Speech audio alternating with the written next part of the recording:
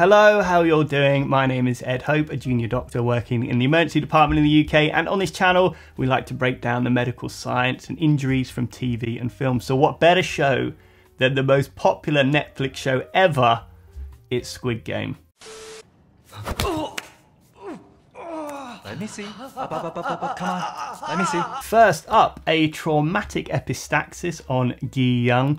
As we're told, lots of capillaries in the nose, as its job is to warm and moisten the air we breathe. Nosebleeds are so easy to get, huh? Because there are so many capillaries up there. And then this weird interaction. Poor thing.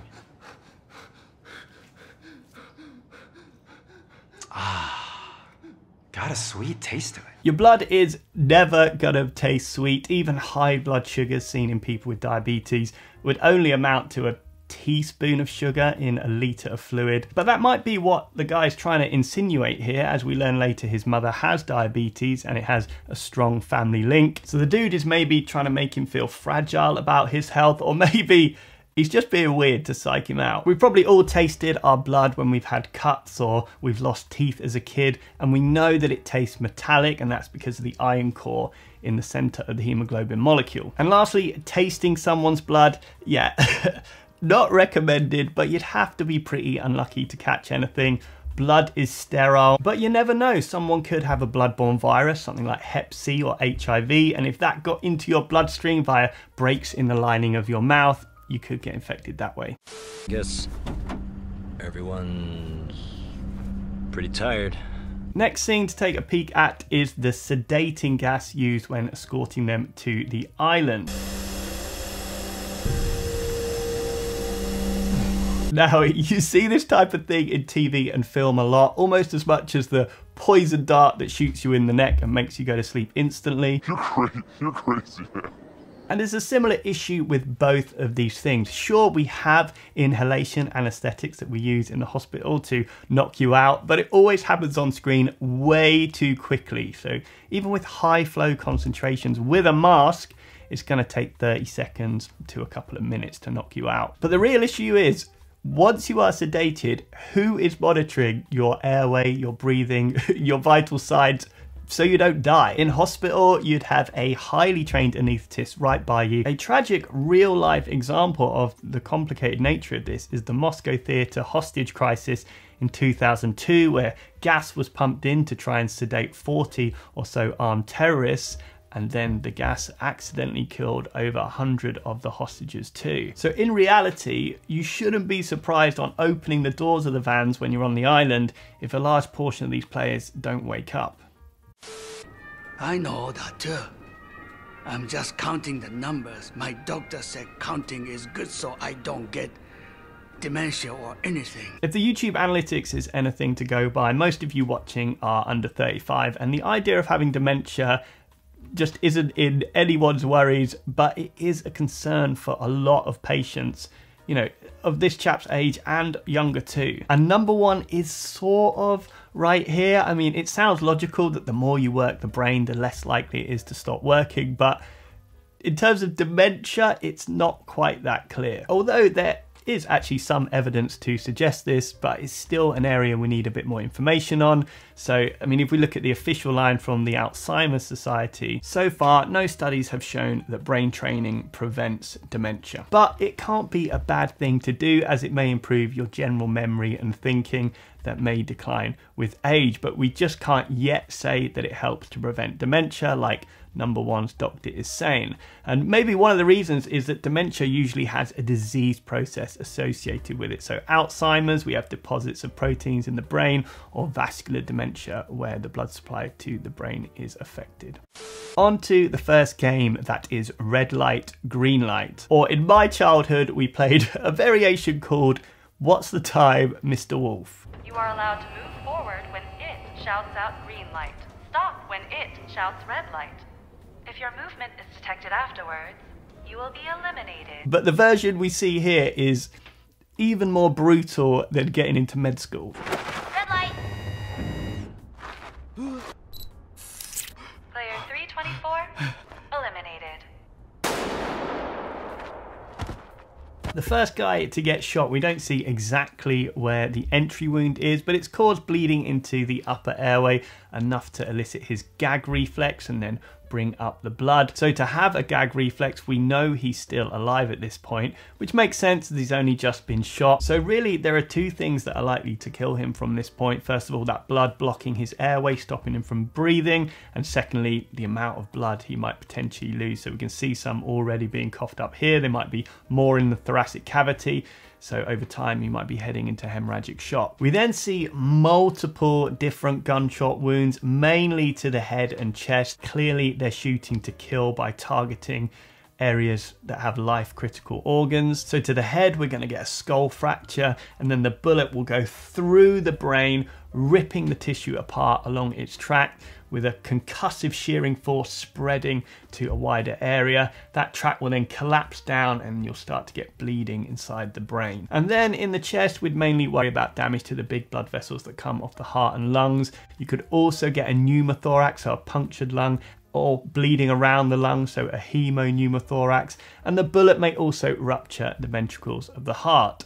And if you survive the direct injury to these organs, you then have to stop the resulting bleeding. So although a lot of these injuries, patients will be killed instantly, some will still be alive but unconscious, never to wake up again, but some will be survivable, particularly because it's a single bullet and people get lucky. The bullet may miss key structures. For example, the mortality from gunshot wounds to the chest in general ranges from 15 to 50%, but if the heart is involved, it's closer to 80% will die. Given the numbers here, so around 250 people shot, so if we go very conservatively, say 10% the injuries are survivable, that's 25 people that should be okay. But we have the added complication of the scene here. The fact there are so many casualties will limit the chances of those who could have potentially made it. Also, not being funny, I don't think many of them are gonna get great medical care under the Squid Gang. And we actually see the fact that some people survive, depicted by people struggling and being shot again, and even people regaining consciousness later within the coffins. I don't know if those people are lucky or unlucky. She's diabetic. She left it untreated and it got worse. Guillen's mum is in hospital for a foot infection, a complication of her diabetes. One good thing is the hospital doesn't look that busy. That's always an unusual sight, and I commend them for picking an illness and a complication that is extremely common, that we see every day in hospital. Diabetes is really a disease of the circulation, as long-term high blood sugar levels damage your blood vessels. And this really is a two-pronged attack on your feet. You get poor circulation down there, what we call peripheral vascular disease, but you also get damage to the tiny blood supply to your nerves, what we call peripheral neuropathy. With this nerve damage, you get reduced sensation to your feet, so you don't know they're injured. So if you step on a pin or you're sitting uncomfortably, you can't feel it, so you don't do anything about it. This damage to the feet can lead to ulcers as well as infection of the soft tissue, what we call cellulitis. And this infection can travel deeper and that can travel to the bone, what we call osteomyelitis, a much more serious problem. And with the poor blood supply, it's harder for your body to heal and harder for the treatment of IV antibiotics to get to the area. She had to be in a lot of pain recently. You didn't know? Will you be able to treat her for it? In the worst case, she might need to have her feet amputated.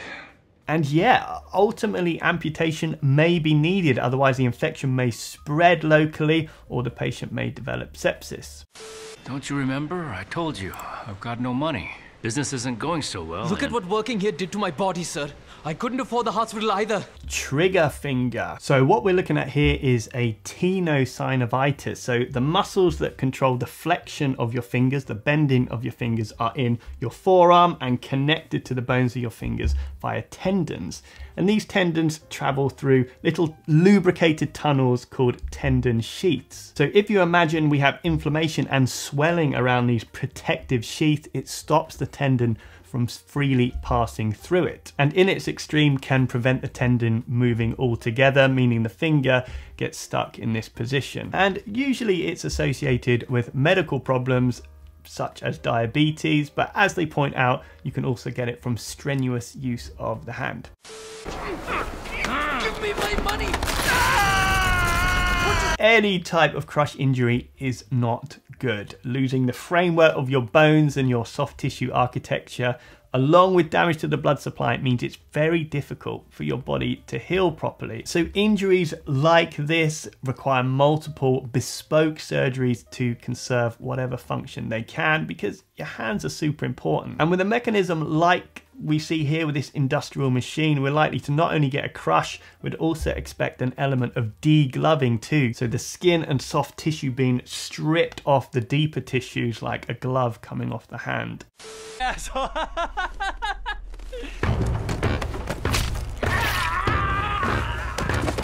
As much as the whole show has its shocking moments, this one is particularly brutal. So penetrating trauma to the right anterior lateral thigh, and a huge amount of blood spurts out. Given the amount of blood, I'm guessing this has gone deeper and kind of round the back as well and ruptured the femoral artery or vein.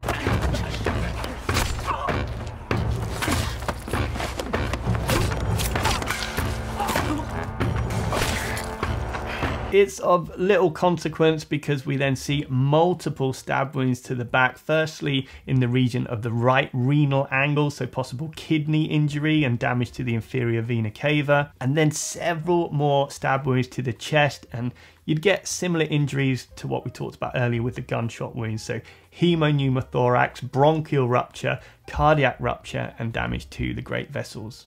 And then this scene from episode 3.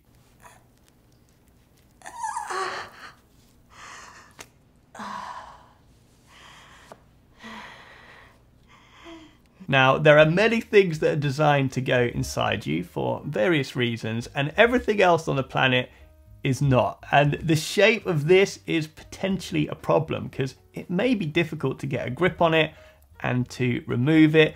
Trust me, I've seen this stuff before. I've had to remove stuff like this before. Look, if things get stuck up there, someone has to take them out. So we're happy to do that, but the trick is not to get things up there in the first place. So there you have it, my breakdown of the medical science and injuries of the first few episodes. Probably by the time you've watched this, I've seen the whole of the first season, so let me know what you think and if there are any other medical scenes or other things you want me to break down. And as always, thank you so much for taking time out of your day to check out Squid Game with me. Like and subscribe, all that good stuff, and I'll see you soon. You shouldn't be surprised on opening. Who's this? Who's this? Who's this? It never sat up here before, and as soon as I film, you want the limelight, don't you?